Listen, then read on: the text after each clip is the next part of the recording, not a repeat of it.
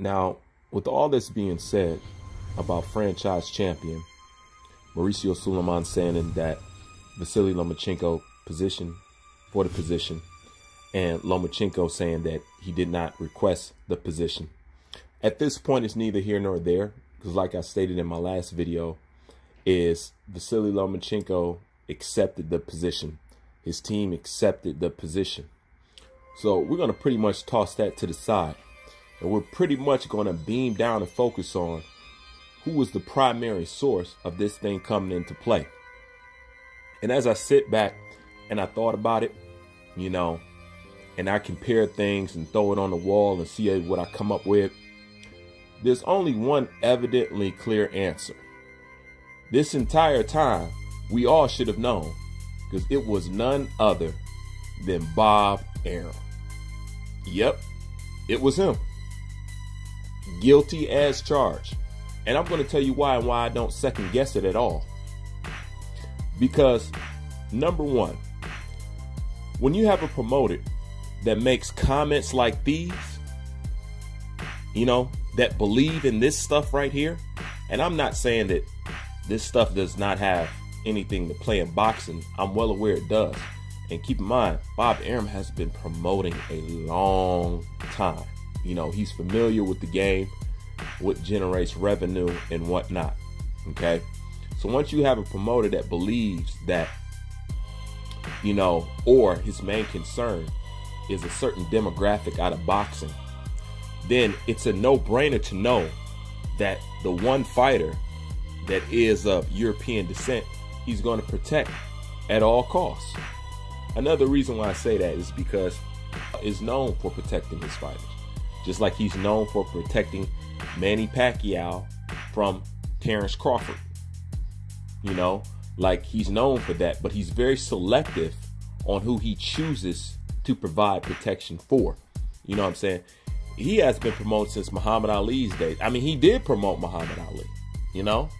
So he's been around promoting that long. So it's nothing new for Bob Arum, especially with comments like these, you know, to want to protect what he would view as his golden fighter, because as it would seem, he's more concerned about the white audience of boxing than the Mexican, the Puerto Rican, the black, the Haitian, the anybody else. He's obviously just concerned with that.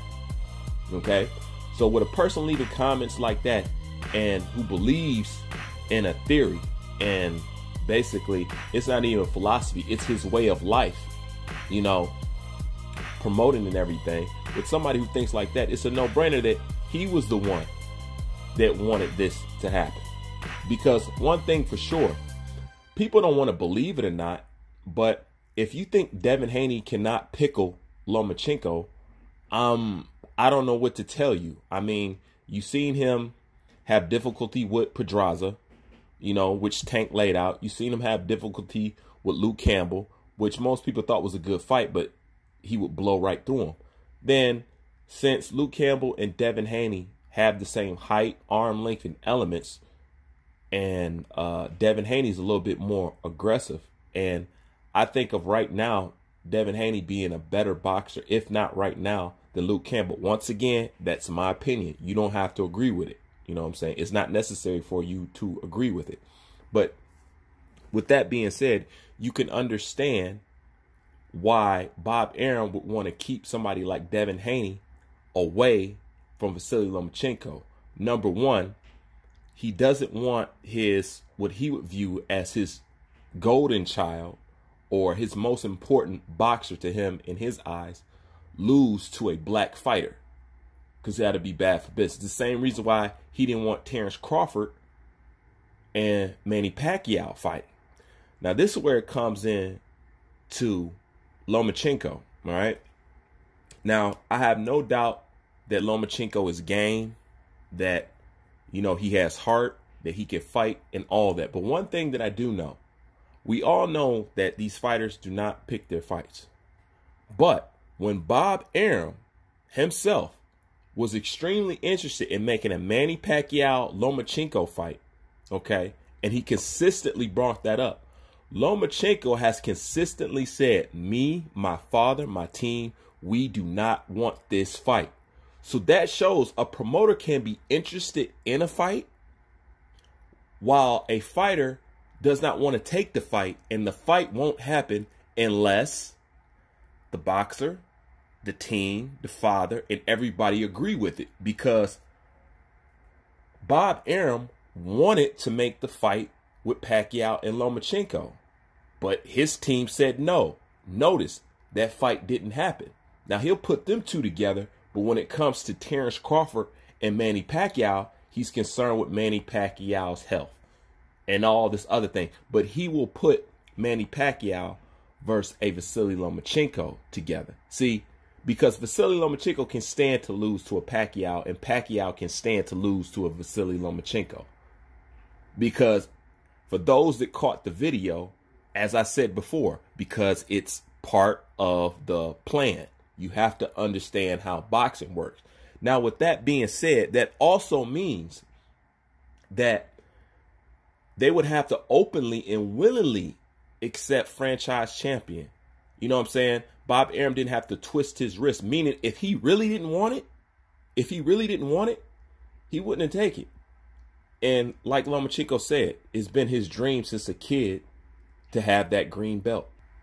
So with that being said, at this point, whether Mauricio Sulaiman or Lomachenko is lying is irrelevant, because the designation, not the title, not the championship, has already been accepted. And if he really didn't want it, he wouldn't accept it, just like he kept kicking down the Manny Pacquiao fight. But the culprit at play to all this is Bob Arum. Nobody else. So I have no doubt that Bob Arum went to Mauricio Sulaiman and went and got this done. It could have been behind Lomachenko's team back or whatever. The point is, once it was presented, then, you know, they took it. And this is the crazy thing about franchise champion.